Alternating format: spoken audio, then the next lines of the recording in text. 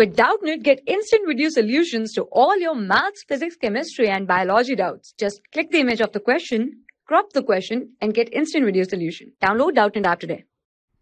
Hello everyone. We have this equation which we have to balance. So let us write down the equation.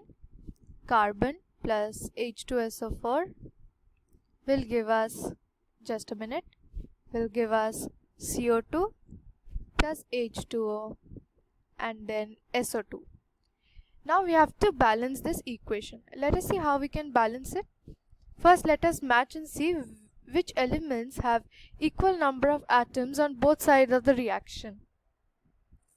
We can see that carbon is already balanced on both sides.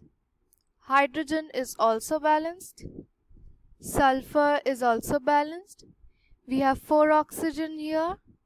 2 plus 1 plus 2. We have 5 oxygen atoms here. That means what we need to balance is the oxygen atom. So let us start by adding 2.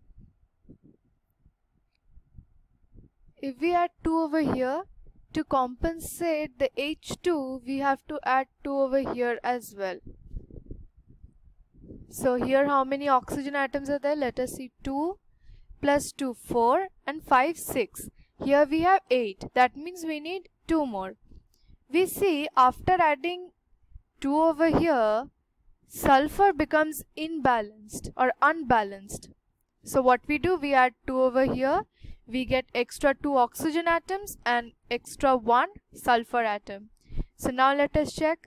Carbon has 1 atom on both sides. Hydrogen has 4 in the reactant sides, 4 in the product side. Sulfur has 2 in the reactant side, 2 in the product side. Oxygen has 4 2s are 8 atom in the reactant side. 2, 4 and 4, so 8 atom. So this reaction is completely balanced. So the reaction will be carbon plus 2H2SO4 will give CO2 plus 2H2O plus 2SO2. So this is your complete answer. Thank you. For class 6 to 12, IIT JEE and NEET level. Trusted by more than 5 crore students. Download Doubtnut app today.